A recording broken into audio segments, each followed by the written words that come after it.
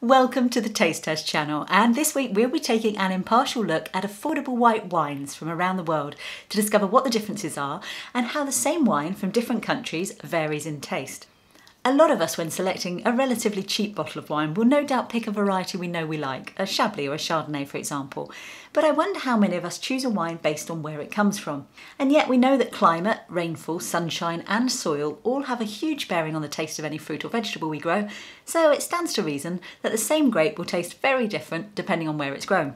So this week, in a bid to discover just how different a wine from Australia tastes to a wine from California, for example, we've picked 6 varieties of Sauvignon Blanc, also known as Fumé Blanc, all costing less than or around $10 or £8, and we'll be testing what the differences are and just how much or little they vary in taste based on which country they're grown and produced in.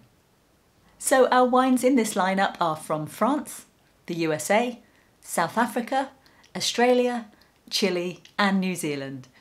As always, just for fun, we'll be awarding our Taste Test Channel Best in Class award to the winner.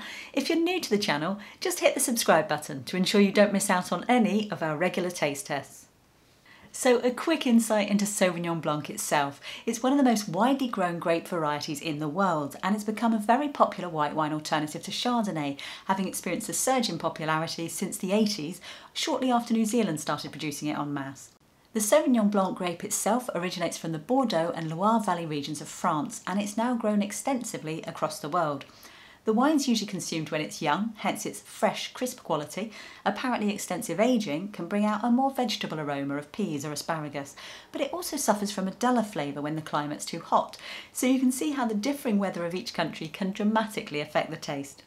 It's recommended with fish dishes and cheese, and incidentally the first Friday in May is International Sauvignon Blanc Day. So our lineup of affordable Sauvignon Blancs from around the world this week is as follows. From the Loire Valley in France, we have Calvé Turenne. From California in the USA, Barefoot. From the Western Cape in South Africa, Porcupine Ridge. From South Australia, McGuigan Reserve. From Chile, Casillero del Diablo. And finally, from the Marlborough region in New Zealand, Coolwater Bay. Now obviously the taste of each wine is going to vary based on all sorts of factors, right down to the processes of the specific vineyard and manufacturer, and we could probably talk all day about mineral and chalk influences on the soil and pH levels, etc. But we're really not talking expensive bottles of wine here, so we're going to concentrate on the very basics and what the main differences are in taste, appearance and aroma between a Sauvignon Blanc from one part of the world to another, and to help us decide next time we pick up a bottle of wine how to make a more informed choice. As I mentioned, these are all affordable bottles of wine, around £8 or $10, and you can see the price that I paid on each bottle is fairly similar. By the way, the alcohol content of each is also around the same. It's between 12.5% and 13% volume.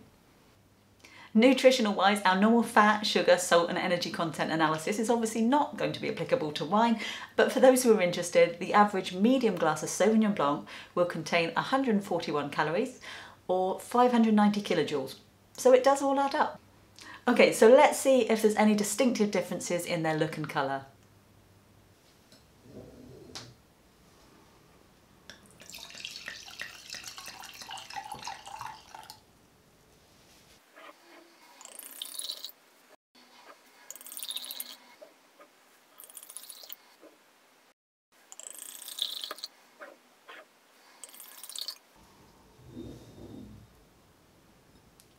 So as you can see, they all look surprisingly similar, but with the wines from California, Australia and Chile looking very slightly paler than the others, but overall very little detectable difference in colour. So we're going to start our taste test with this first wine from the Loire Valley in France, and we'll use this one as a bit of a comparison control, simply because, as I mentioned earlier, this is where the Sauvignon Blanc grape originates from.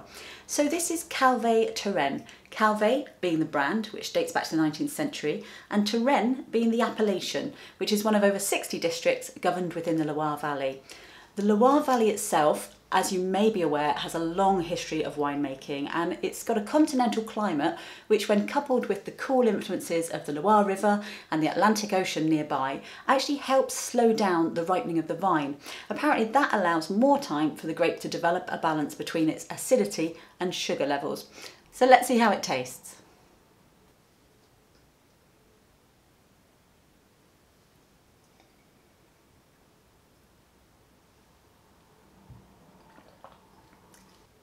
Okay, so the aroma I'm getting is green apple, maybe with a slight hint of cider.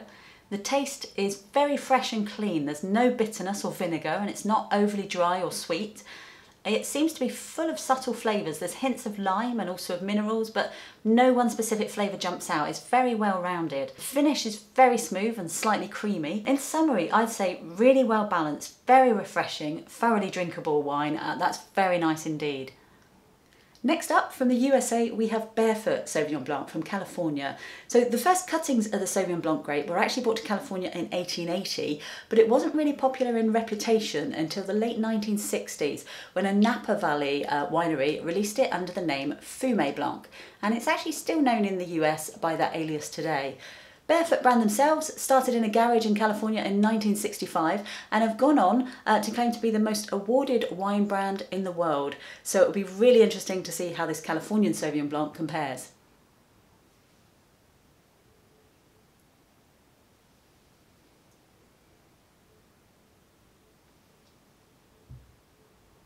Okay, so the aroma is much more subtle than the French wine. There's not as much going on, but there are hints of floral notes and pollen. The taste is totally different from the last wine. There's a much harsher initial taste with more of an alcohol hit, but it's coupled with a fruit flavour, sort of slightly overripe melon coming through. The aftertaste lasts much longer than the French, but it's a little bit bitter and much drier with sort of strong tannins, which leave your mouth with that slightly stripped feeling, a bit like when you've been eating rhubarb or walnuts. In summary, I'd say it's completely drinkable, definitely not at all unpleasant, but compared to the last wine, much drier and harsher. Next up, from South Africa, we have Porcupine Ridge Sauvignon Blanc. So Porcupine Ridge is made by Buchenhauskloof Winery in Franschhoek, in the coastal region of the Western Cape of South Africa. The small valley of Franschhoek has actually long been home to many famous wine estates, and its continental climate, along with the shadows of the surrounding mountains, help to moderate temperatures. The name of the wine is actually taken from the shy nocturnal porcupines that come out at night in the forest around the winery. As far as I'm aware, they're not used for crushing the grapes.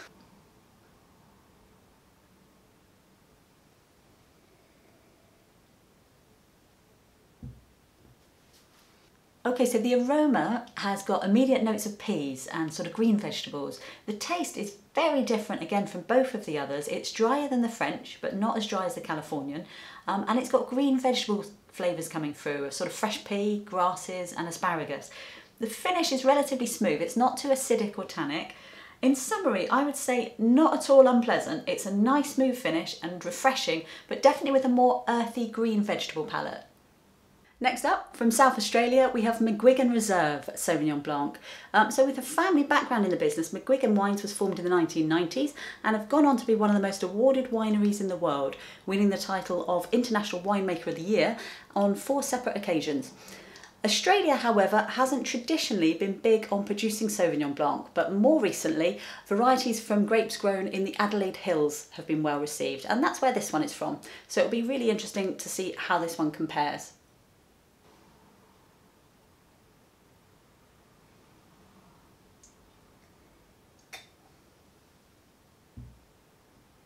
Okay, so the aroma is fresh, but it's very subtle. There's not much coming through. There's possibly a sweet, almost candy floss smell, but it's barely there.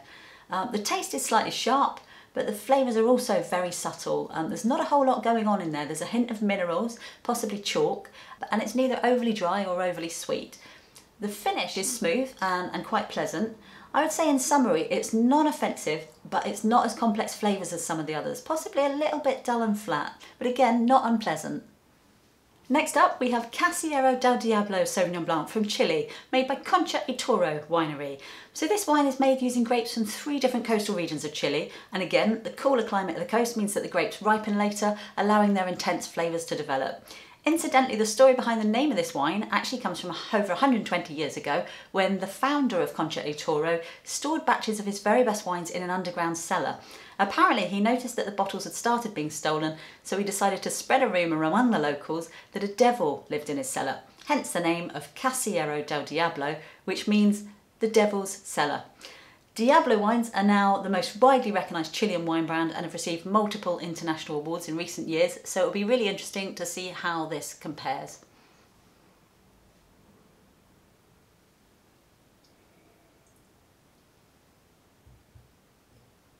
Okay, so the aroma, I am straight away getting an overwhelming smell of fresh peas.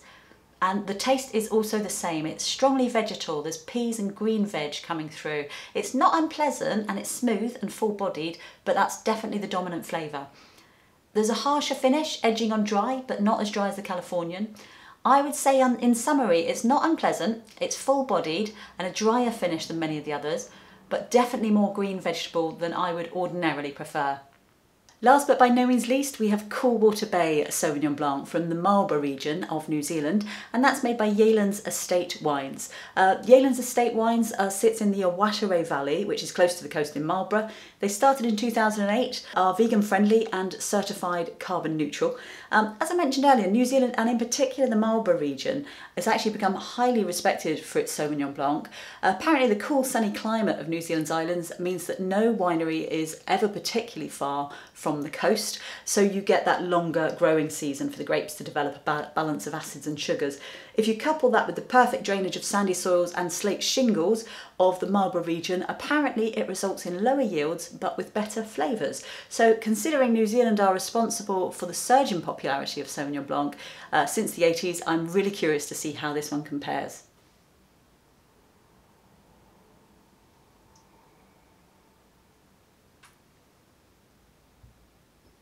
Wow, so that aroma is very different to the others. It's got a sweet floral aroma, almost like an elderflower cordial. The taste is much less sweet though than it smells.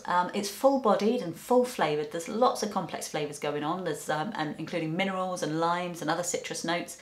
The finish is slightly on the sweet side of dry. I'd say less smooth than some of the others, more of a zing and plenty of punch. In summary, I'd say quite distinct and complex flavours with sweeter notes than the others, but in a very pleasant way. I would say very drinkable and refreshing, very nice indeed. So just to summarise then, I've been really surprised at how much variation there is based on where these wines originate. Sauvignon Blanc is inherently a dry wine, but if you prefer a sweet or softer finish, then maybe opt for the sweet but zingy finish of the New Zealand wine, the smooth, soft and complex flavours of the French wine, or the more subtle mineral notes of the Australian wine. Alternatively, for a crisp, dry finish, then opt for the grassy freshness of the South African, the dry vegetal flavours of the Chilean wine, or the very dry melony punch of the Californian wine.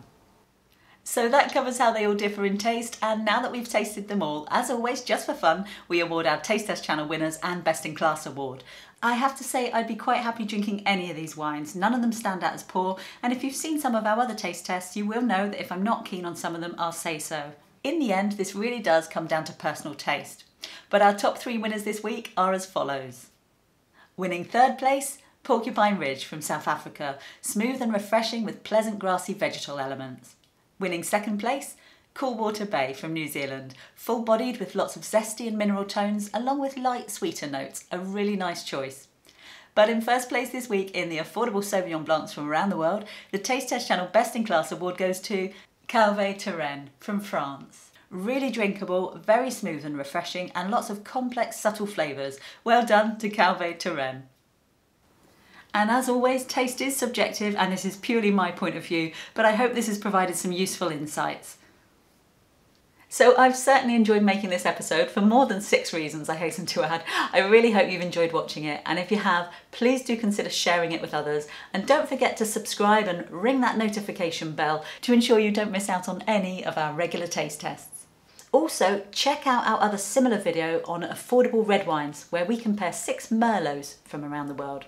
And just a note, as always, to thank everyone who supports the channel. You really do make all the difference. We're not sponsored by the brands that we feature, and each video takes 6 to 8 days to make, so a massive, massive extra thank you to the particularly generous viewers who support us via Patreon. You keep us going, and we are eternally grateful. As always, please do comment and let us know what food or drink items you'd like to see on some of our forthcoming taste test episodes. Meanwhile, thanks for watching, and chin chin.